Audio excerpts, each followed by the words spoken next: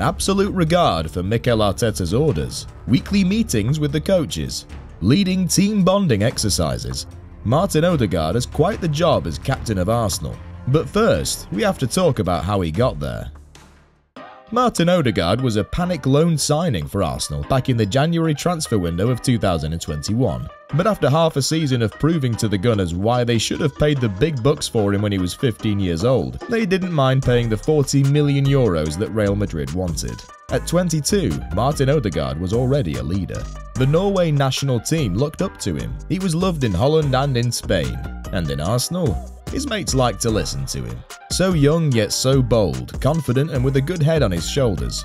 Mikel Arteta saw this in him and chose to reward him a few times by making him captain of the team for some of their games. And when the opportunity came to elect a new team captain, the lads were unanimous in their decision. Even Granit Xhaka, who would have been captain if they had not signed the young Norwegian, was glad to have Martin Ødegaard wear the armband. But being captain of Arsenal is not a walk in the park. As we already know, Mikel Arteta is a football-mad human being. He lives, dreams, breathes, eats, and even sleeps with football. His life is so engrossed in football that it's a wonder how he bagged such a hottie like Lorena Bernal.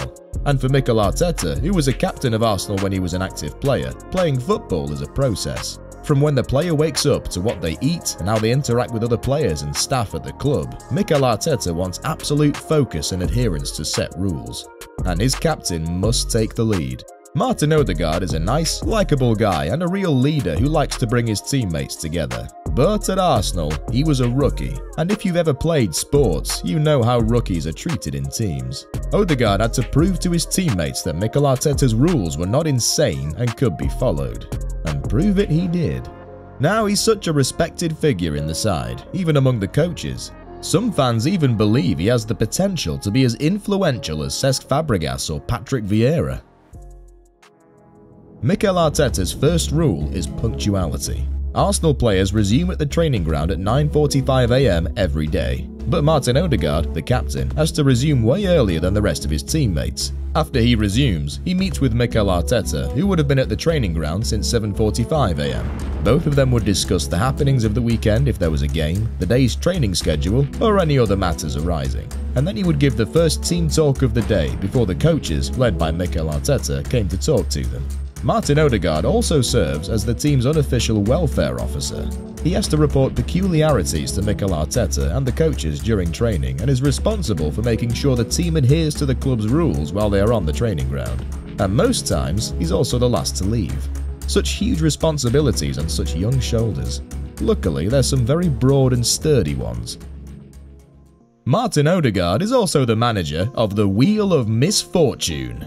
Wait, it's not as bad as it sounds. In fact, it's a very playful way to keep the team in check for minor offences. Back in Manchester City, Pep Guardiola introduced the Wheel of Misfortune to keep players in check. The idea was taken from an old British TV game show called The Wheel of Fortune, where participants would spin a wheel and carry out challenges for a chance to win a prize.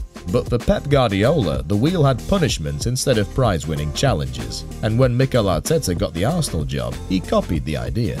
Martin Ødegaard is Mikel Arteta's hall monitor. This means he handles the Wheel of Misfortune. He also has the responsibility to keep it light and playful so that the team does not feel bad and instead understands that everything is to keep the team spirits up to maintain discipline. If a player was not listening or was distracted during team talks or arrived late for a team huddle or meeting, they get to spin the Wheel of Misfortune to get funny punishments for their tardiness.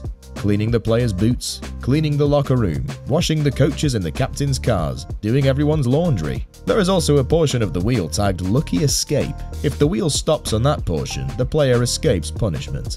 These are the playful ways Mikel Arteta enforces discipline, and Martin Ødegaard helps him enforce it. But for the young Norwegian, this poses a small but manageable problem. He cannot afford to have an off day. Being the captain and the hall monitor means you have to be up and doing. You cannot be caught unfresh. Imagine Martin Ødegaard getting caught off guard and having to spin the Wheel of Misfortune for himself. Now that would be counterintuitive, wouldn't it? Luckily for the team and for Mikel Arteta, he keeps the rules. Martin Ødegaard has to keep on his toes every day of his life as long as he's Arsenal's captain, because with Mikel Arteta, a captain's failure is unforgivable. Just ask Aubameyang. Martin Ødegaard is young and mature. Like Endrick, who had to grow up quickly as a man and a footballer and now is a Real Madrid player. Click this video to know more about Endrick's story.